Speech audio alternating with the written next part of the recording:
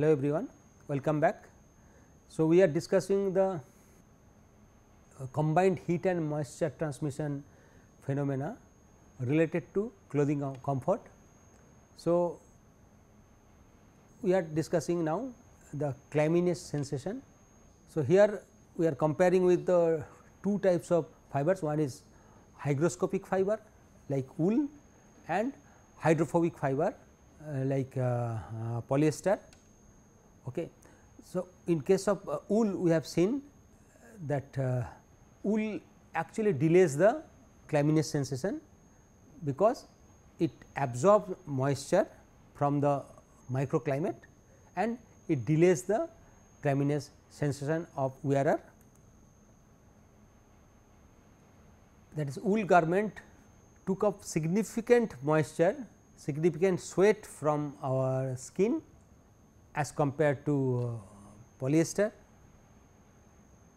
and correspondingly subjects reported feeling less clamminess and warmer when wearing wool, because warmer due to the heat absorption than when wearing polyester during a period between 10 to 30 minutes. Warmer wool, one is due to the heat of absorption, another is due to that it is not totally wet, okay. But polyester clothing, it does not absorb, it gets wet and the total conductivity of fabric also reduces. The length of the buffering period by the wool fabric and the magnitude of delay in humidity rise in the inside the wool fabric depend on the ability of the fabric to remove moisture relative to the speed of moisture development. So, if a person develop moisture at certain rate due to certain activity, if the clothing is able to absorb that moisture quickly, quicker than the generation of the moisture, he will feel actually dry, he will not feel clamminess. Okay. And this depends on the ambient condition, that means if ambient humidity is less, that means the cloth will try to absorb, take out the moisture from the microclimate at faster rate. If the ambient condition is wet, it is saturated condition, that means the fabric, the fiber has already absorbed moisture from the environment. So, it will not be able to absorb from the sweat from the skin or from the microclimate at that rate. So, it will delay. Clothing material and style, that obviously it depends on the fiber type and the type. Style means the style of the fabric, that means it is a design of fabric, style of the clothing, whether proper ventilation is there, whether it is a loose fit or tight fit. So, all these factors determine the buffering period and activity or intensity of exercise. So, if it is very active, its rate of sweat generation is very high. So, then in that case the moisture development will be different.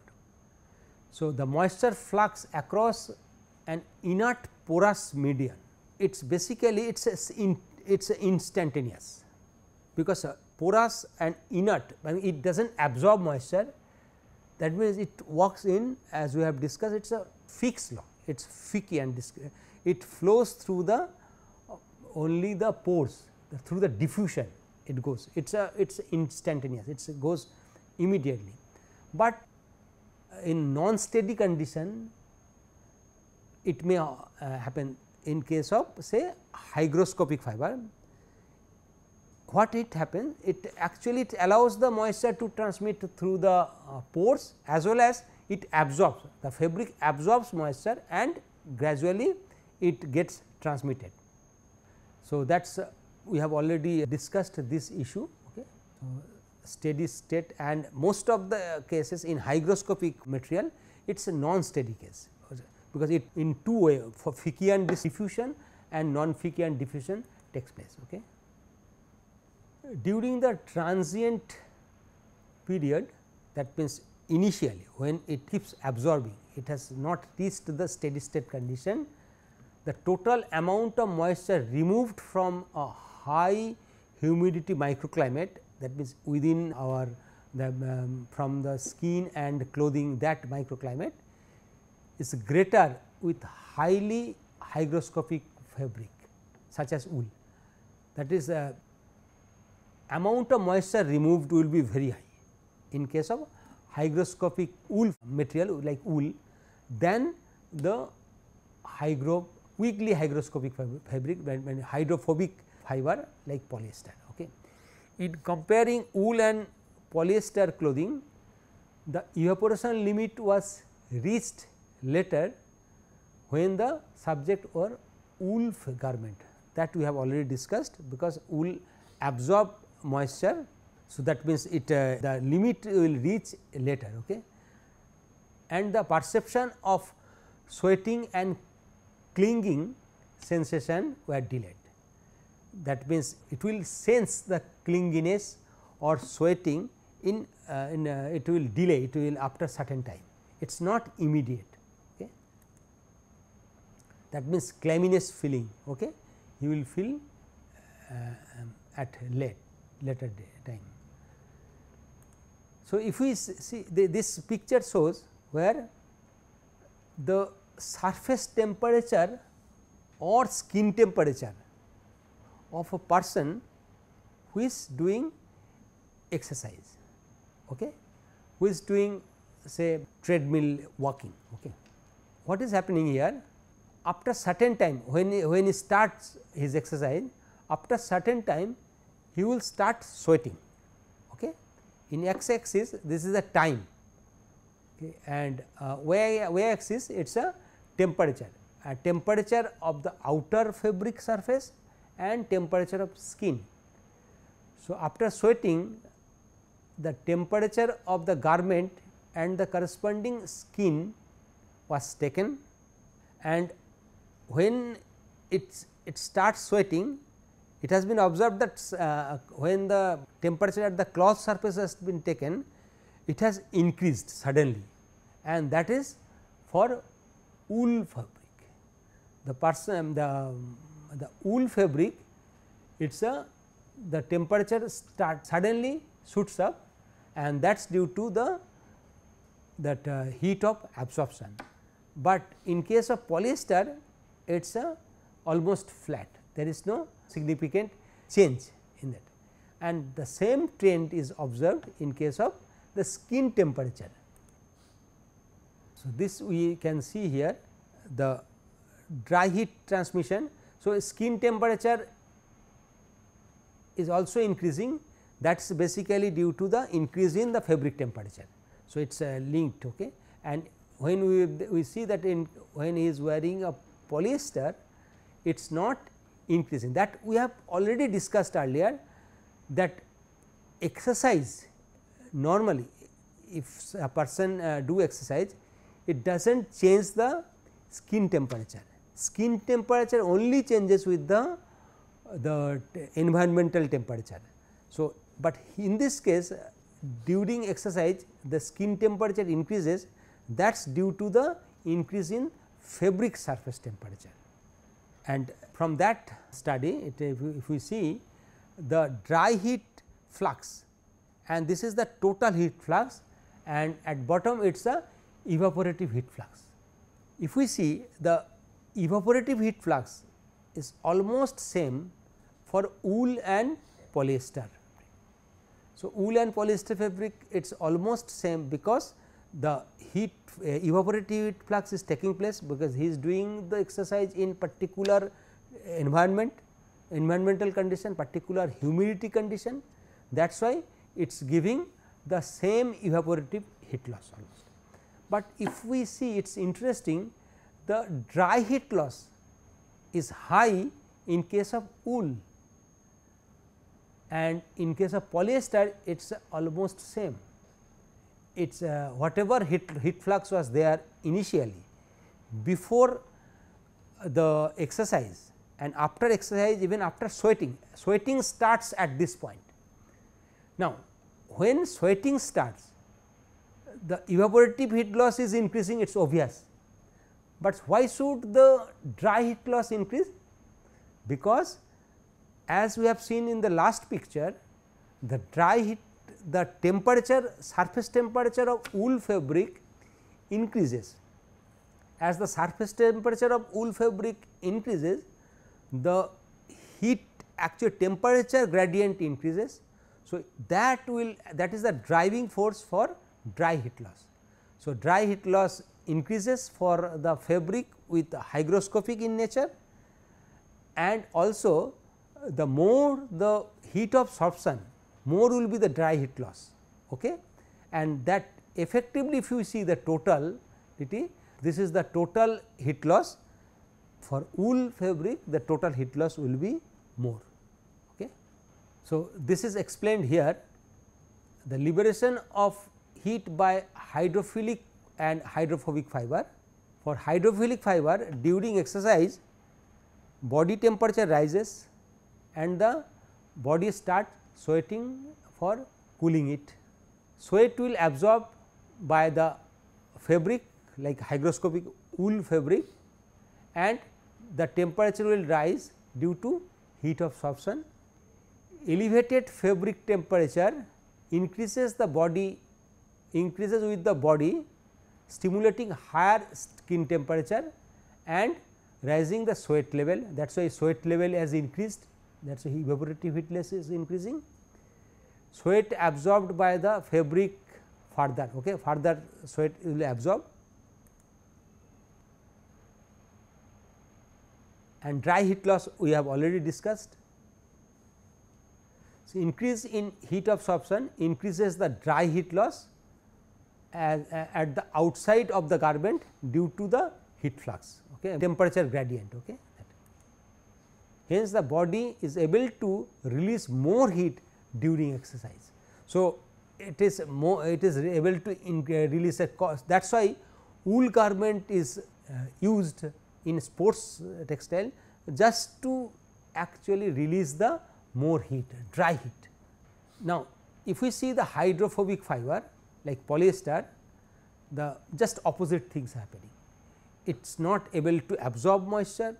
So, its dry heat loss is less, and its total heat loss is also less, although the evaporative heat loss is almost same.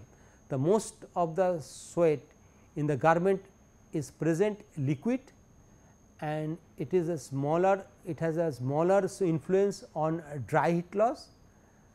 Therefore, the role of the clothing made from weakly hygroscopic fiber, hydrophobic fiber, is more passive, and its enhancement of heat loss during exercise is small. So, heat loss is particularly dry heat loss is small. Now, if we see the effect of environmental temperature, with the increase in environmental temperature, all the individual mechanism as we have discussed, driving force of heat like conduction, convection, radiation decreases, hence the heat flux decreases with the decrease in driving force, total heat flux decreases, and only phenomena is that evaporative heat loss at high environment. Now, if we see the effect of microclimate thickness. So, increase in microclimate thickness, that means a person is wearing a loose fit clothing, results in higher air layer causing increase in insulation and decrease in the following parameters. What are the parameters? The total heat flux and individual heat transfer mechanism. Okay. The total heat flux will reduce, moisture fraction at the inner and outer fabric will decrease, okay, and temperature at the inner and outer surface will decrease. Because why temperature should decrease? Because of the thickness. The total fabric temperature is higher if the microclimate thickness is less, because the insulating air, it is insulating, because our its assumption is that our skin temperature is high, okay, and increase in air layer behave like a insulating material.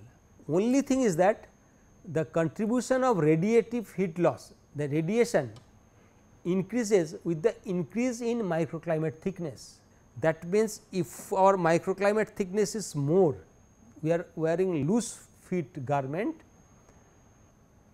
the air layer in thickness of air layer increases, that means air being insulating, that means thermal conductivity will be less, or if it is still air, that means thermal convective heat loss will be less, but the radiative heat loss is not dependent on the thickness of the air layer. That is why at higher microclimate thickness, the majority of heat loss takes place through the radiation. Radiative heat loss is prominent, and it is independent of microclimate thickness, while the fabric surface temperature is lower. So, that means radiative heat loss is more, in that case it is going in the wave form. So, fabric surface temperature is lower because of the thicker insulation. So, that is why it is outer layer or inner layer, it is less. So, after microclimate thickness, let us see the effect, how is it related with the fabric thickness. So, as we know, the fabric thickness increase, if it is increasing, then its heat flux is decreasing, but it is less sensitive than the microclimate. As microclimate thickness, because in fabric there is a air layer and also in the material is there, but in microclimate only air layer, that is why it is less sensitive than microclimate, and the at thicker microclimate, thermal conductivity of fabric is higher than air layer between skin and clothing, that is microclimate. Change in fabric thickness from 0.5 to 5 millimeter, one study shows result change in total heat flux by 20%, that is a study report shows, and the effect which is important, the effect of thickness is large, that is if the microclimate is smaller. So, that means microclimate insulation is actually dominating factor. Now, we will discuss few parameters which are interlinked of heat and mass transmission. So, heat transmission we have seen there are various parameters like CLO and the various parameters TOG, thermal conductivity, thermal insulation, these are the parameters. And similarly, for moisture transmission we have seen there are various parameters, but there are few parameters which are actually very important, which are related with the combined effect. The most important is the evaporative transmissibility. So, the understanding is very important here. It is the indicator of the proportion of maximum evaporative cooling of sweat generated in a specific environment. So, maximum evaporative cooling means it consists of heat transmission and also mass transmission. Quantity of mass, quantity of moisture vapor transmission means it is proportional to the how much heat it will take. So, that is why evaporative transmissibility is very important, and it is expressed by the ratio of moisture vapor permeability IM to the dry insulation CLO.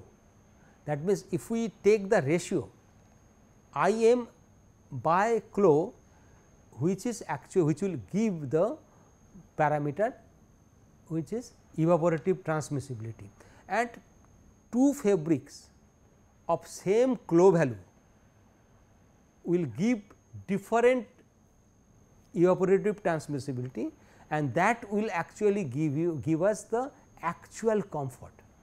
A fabric with high dry insulation like flow value, if it can evaporate high value, higher moisture, if its moisture IM is high, that means the evaporative transmissibility will be high.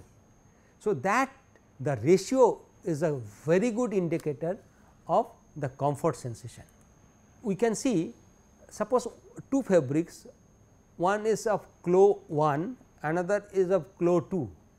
Normally, we see that clo 2 will give us very high insulation, but on the other hand, if we see evaporative, that is permeability, moisture vapor permeability index IM, if it is say 1:4, it is, if it is changing, then we will see the fabric 2, second fabric, which was very high insulating, at apparently it was looking at very high insulating, but due to higher permeability index, it will give us very good evaporative transmission. So, that is the why the ratio is very important. Thus, the evaluation of insulation and moisture evaporative capacity of a clothing system is able to accurately estimate the relative advantage of clothing as compared to other. So, which fabric will give us actual sensation of comfort?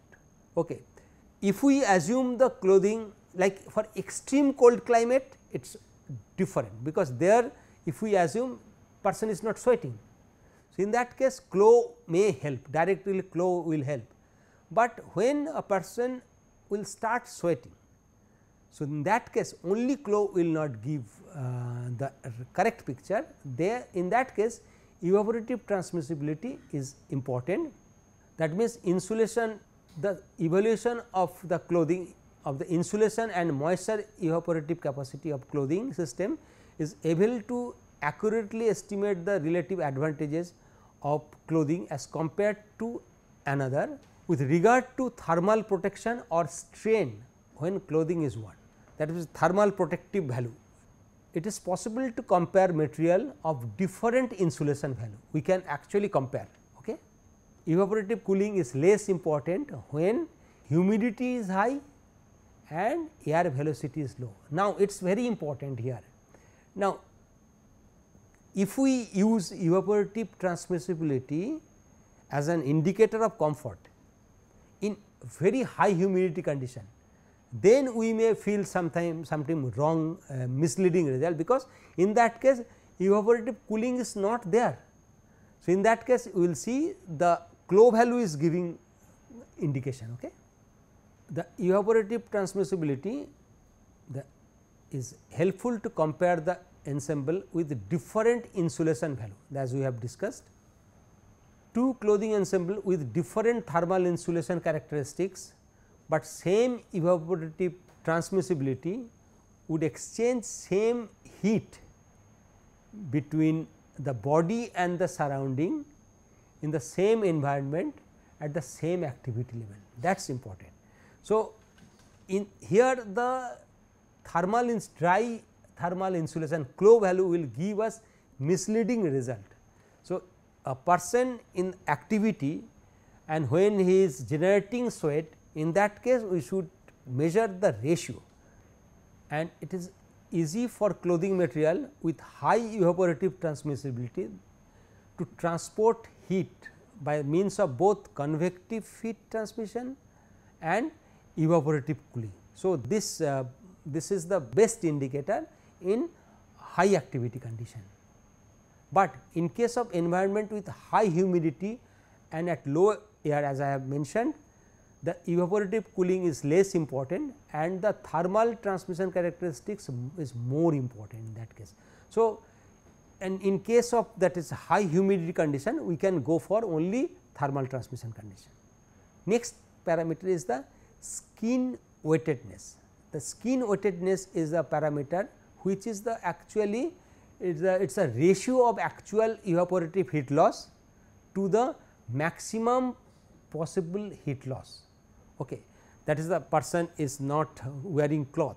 So, that ratio is there, and for completely wet skin it is a maximum value is 1, hot and humid climate. It is the wetness of the cloth in skin is 1, it is which is maximum value. The evaporative heat loss from the skin is a combination of evaporation of sweat secreted because the thermoregulatory control mechanism and the natural diffusion of water. So, that means the one is evaporation of sweat, another is natural diffusion of water vapor. So, both the vapor form and liquid it is coming in the vapor form. So, one is evaporation, another is water in vapor form it is getting transmission. So, transmitted that gives the total evaporative heat loss, and skin wettedness caused by diffusion is approximately 0.06. So, it is a very low value. So, only if we consider the diffusion it is 0.06. Okay. So, evaporative sweat secretion, that is heat loss is of with the two nature, one is the and another is the natural diffusion of water vapor, it is approximately 0.6. Now, for larger value of Emax, that is maximum evaporation, and longer exposure to the humidity, the value may drop to 0.02, that is the due to the diffusion it may drop to 0.02. That means, a person when is actually secreting in the moisture in the liquid form, and that means diffusion will reduce to 0.02. The out of 1 value it gives only 0.02 because of the dehydration of the outer skin layer after diffusion characteristics. Okay. Skin wetness is strongly correlated with the warm discomfort. So, that means, if skin is wet, the person will normally feel discomfort. Okay. For clothed subject, the W value is actually typically it is more than 0.2, more than 0.2 it is and perceived as uncomfortable. It must be below 0.2, otherwise the person will feel wetness. Okay. The skin will get wet, and if it is only diffusion, that means he is not wet, in that case it will be say 0.02 or 0.06, that is it is totally comfortable. That means, a person will feel comfortable when his skin is dry. Skin is dry means he is also releasing the moisture, but moisture transmission takes place only through diffusion. So, 0.02 or 0.06 or 0.07 below 0.2 it gives comfortable, and if it is above 0.2, that means the skin from dry to it is becoming wet. Okay. And theoretically it should be it is 1 means if it is totally wet, but it cannot happen, maximum it is 0.8. For all practical purpose the skin wetness is 0.8. So, if it crosses 0.2, that means we will feel uncomfortable. Now, coming to clothing ventilation. What is ventilation? That means, it allows the outer atmospheric air to penetrate inside and takes away the moist air from the microclimate. The clothing ventilation index is a quantitative evaluation which predicts the effectiveness, preference and suitability of clothing assembly. So, to ensure that the clothing is worn and used correctly. So, if it is used correctly, that means ventilation will be perfect. The ventilation index to improve the performance by minimizing the heat strain, sweat retention and thermal discomfort. The ventilation is vital to the removal of sensible and insensible heat. So, that will try to heat hot humid air will get removed from the microclimate. It is an important determinant of thermal comfort. So, better humid ventilation will give us comfortable but it is for particular particular condition. If it is extremely cold climate, then ventilation will give us discomfort. If it is hot and humid climate, then ventilation is required. So, we have to control the ventilation. So, the clothing ventilation is an evaluation method of microclimate at air exchange. Okay. So, microclimate air exchange. So, depending on the ventilation, it will actually determine the how much microclimate air will get exchanged. Okay.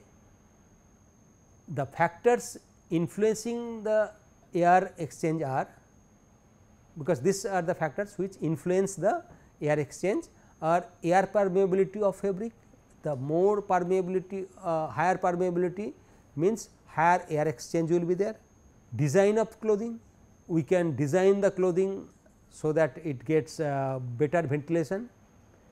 Size of clothing, it is a fit, it is a loose or tight fit. Wind velocity, so higher wind velocity will have higher ventilation, and resilience of fabric. Okay. How the fabric gets actually come back from its deformed condition. Condensation occur within the clothing whenever the local vapor pressure rises to the saturation vapor pressure. Okay. So, saturated heat transmission will be there, saturated liquid precipitation will be there. In that case, the condensation will take place, and another case is that when the atmospheric temperature is low. So, in these two conditions, the basically the condensation take place. So, it is with the sweating skin model, this is called sweating skin model, which actually helps us in predicting the whether the moisture which we are releasing will get condensed within the fabric or not, and that depends on the vapor pressure and the temperature.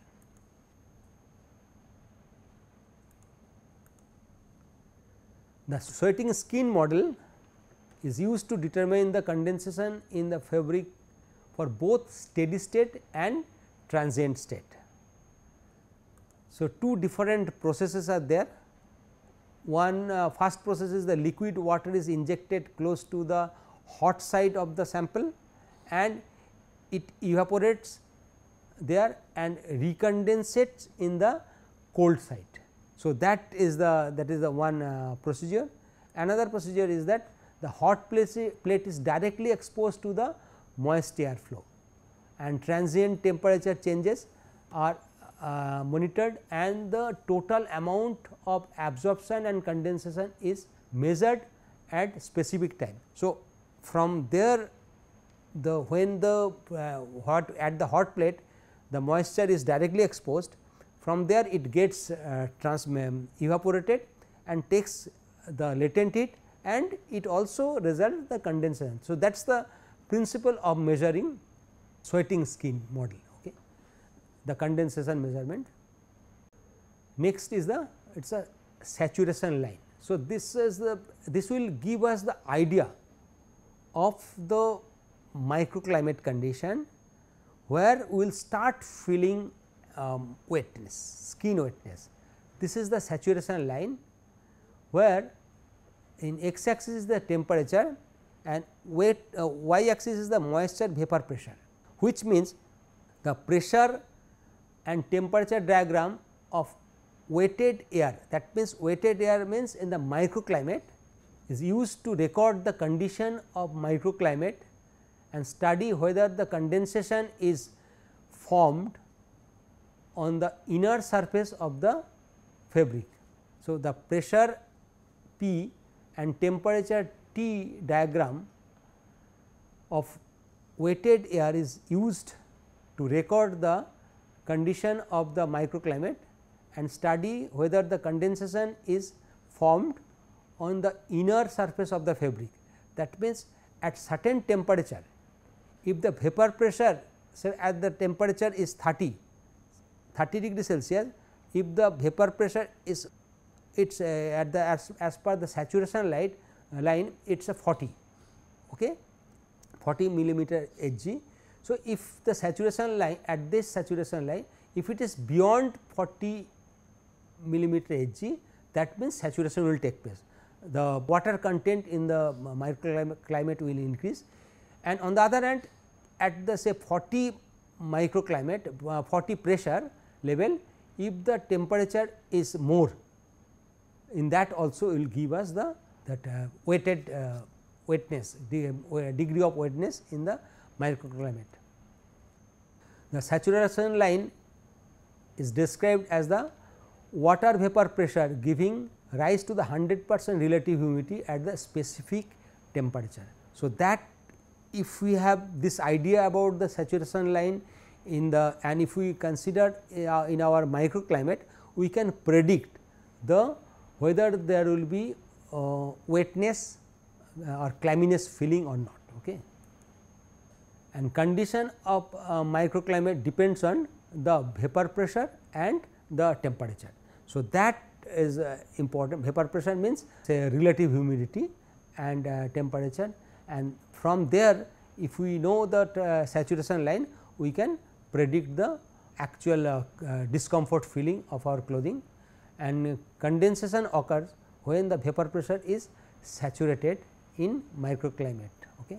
We will stop here with this, and next we will start the comfort related with the garment fit. Okay. Till then, thank you.